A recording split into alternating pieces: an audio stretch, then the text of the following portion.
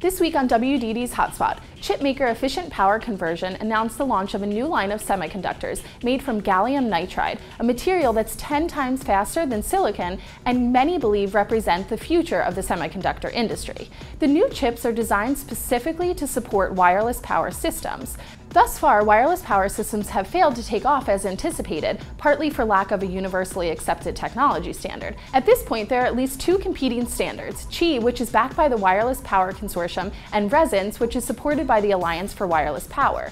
Resonance is based on the principle of magnetic resonance, a form of inductive coupling that uses a magnetic field to transfer power between devices. Magnetic resonance enables multiple devices to be charged simultaneously without being precisely aligned with the energy source. Although many consider this to be the future of wireless power, Qi got an earlier start in the market and is backed by some industry giants, including Qualcomm, Microsoft, Sony, and LG.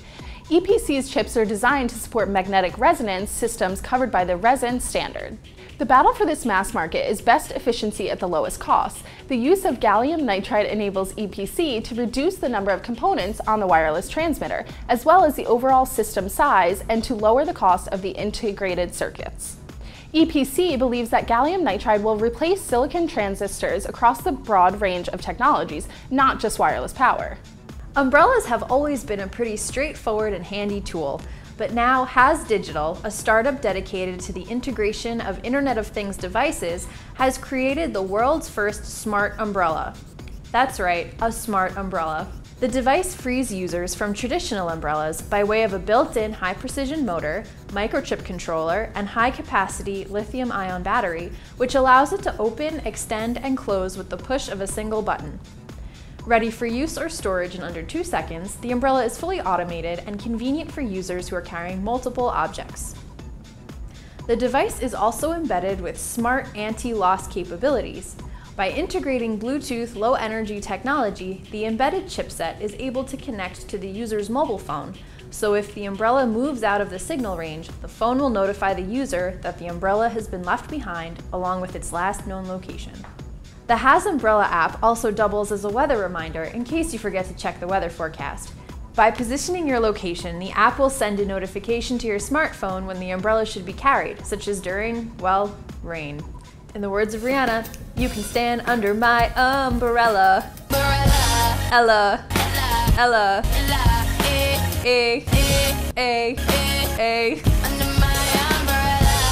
In recent years, Moore's Law, which held true for more than 4 decades, began to seem in danger of collapsing. Theoretical physicists predicted that the law would soon break down, arguing that computer power can't maintain rapid exponential improvements with standard silicon technology. The issue is not that transistors can't physically get any smaller, because, well, they can, but too many chips packed into such a small area ineffectively suck up power and can cause overheating. Techies can now all breathe freely again as IBM has announced its development of a fingernail-sized computer chip that has roughly 4 times more processing power than ever before. The transistors in IBM's new chip are 7 nanometers long in size, an industry record. The company was able to make its breakthrough due to the use of silicon germanium, a material that has lower power requirements than silicon and speeds up transistor switching. There is no information yet on when the chip will be commercially available, but the company believes the new 7 nanometer technology could be crucial in meeting the demands of future cloud computing and big data systems, as well as cognitive computing, mobile products, and other emerging technologies. And all thanks to IBM, it looks as though the 2-year rule of Moore's Law will continue thriving for at least a few more years. 2 German interaction design students have created a machine for bioprinting meat. They named it the Cultivator, which sounds like a new movie starring Arnold Schwarzenegger. Get to the chopper! The device, intended to raise many questions about meat consumption, is aimed at middle-class kitchens with the idea that people will eat less portions of meat in the future and design their food to meet personal dietary requirements.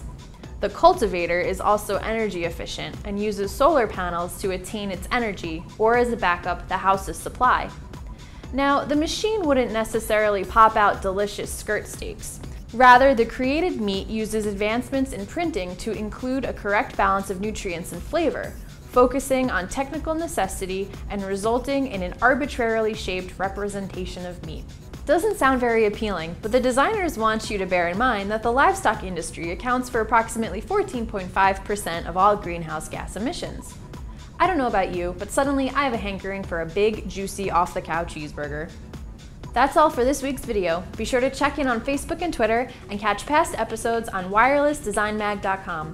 For the WDD channel, I'm Sarah Goncalves. Thanks for watching. My eyes!